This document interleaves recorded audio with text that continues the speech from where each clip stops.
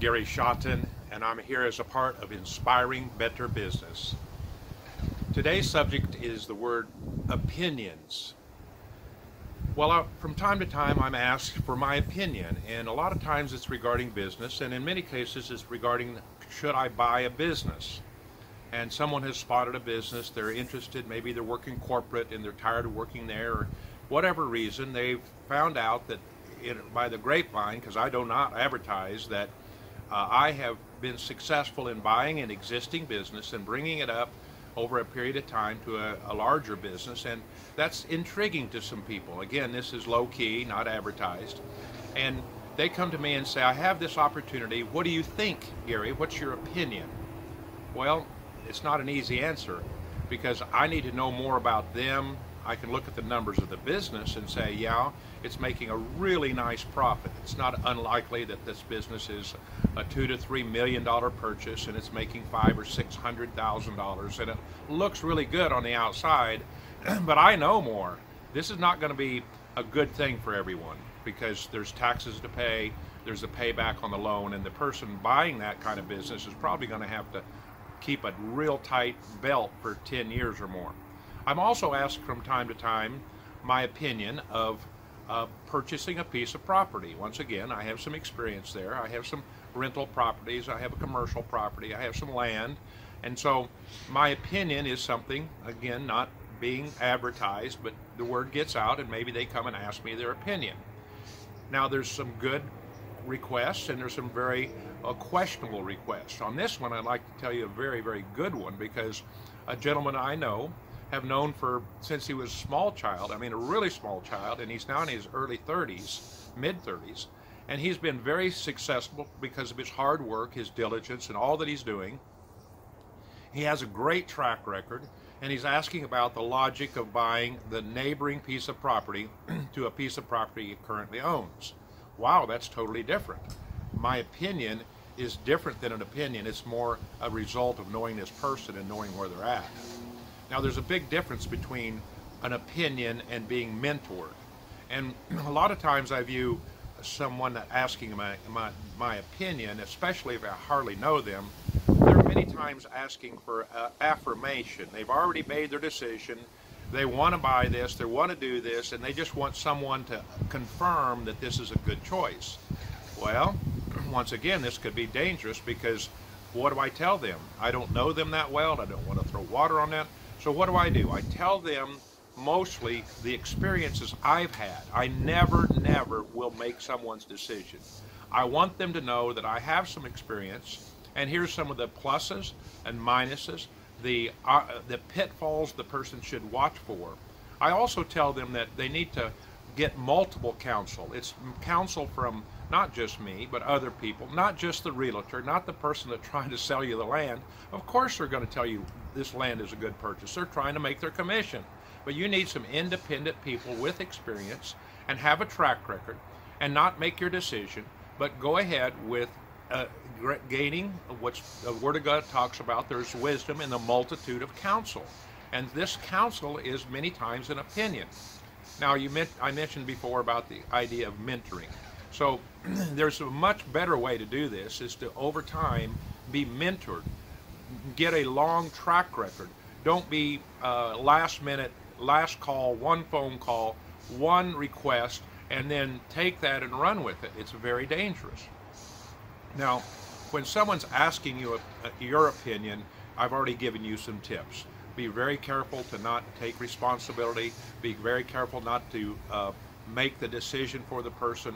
Encourage them to analyze the whole situation, watch for the pitfalls, encourage them to trust in the Lord, be confident in the Lord's guidance and direction, look at their own track record, see if this is a logical step up.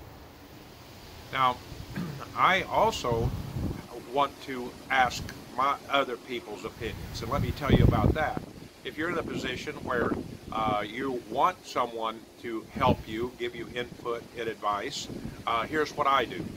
I, first of all, have about 3 or 4 really qualified individuals that are in a quite a bit larger experience realm, worth more, if you want to call it, more value, more experience in larger businesses than myself, and I cherish their insight.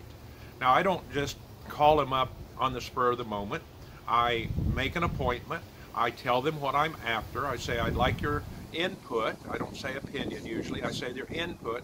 I would like to gather from your background, from your experience, some of the things that you might share with me that might be a pitfall as I'm making my decision. I'm the one that makes the decision, not them. And then I'm careful to guard my and respect them for their time and meet their condition, drive out of my way, be there on time, and seriously take notes and understand what they have to say on this subject. And I put that with my other background, my experience and my knowledge, and then I can make a good decision. You see, there's a saying I goes like this: we're all entitled to have an opinion, but we're not entitled to share that opinion unless the time is right, unless the situation is right. And I've made that mistake. I've had in years past the idea that I kind of know something about this, and I see someone about to make the mistake. And if I don't know them at all and they haven't asked me for input, I'm kind of intruding. But if I am, I'm careful that I don't give my opinion in a way that is final, that it's the final decision. Gary said that this would work, because when it does or may not work correctly, Gary gets the blame. That's just how it works. Now, there's another observation that I've seen, and it's worth sharing here, of these people that are maybe a little older than I am in age and also in experience. I've noticed that they're not out sharing their opinion openly. They're mostly quiet people. They're mostly people that have learned that over time it's worth waiting and not sharing a lot of information until asked. There's a saying that goes like this, that there's a reporter that was wanting a great interview with this very successful interview, but this reporter was frustrated because they were trying to get this successful individual to open up and share. And so they'd ask a pointed question and they'd say, well, why are you successful? That would be the main question. And this quiet individual would reply something like, good choices. And that's all that they got. I mean, hardly anything but good choices. And the reporter would be a little frustrated and say, well, how do you make good choices? And quietly this individual would reply, bad choices. Experience, that's what we're talking about. We must gain experience to make good choices. And if you have an opinion and you don't have the experience, some people give their opinion and have zero experience in it.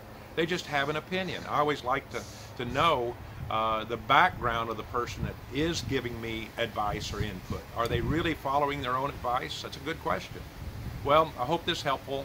Hope this can help you in making the good choices in life, in good choices in business. And the idea of opinions is kind of one of those slippery slopes. Be careful, don't get too close to the edge, because you could slip in and cause some problems. But be willing to mentor people. Hope this is helpful. Thank you.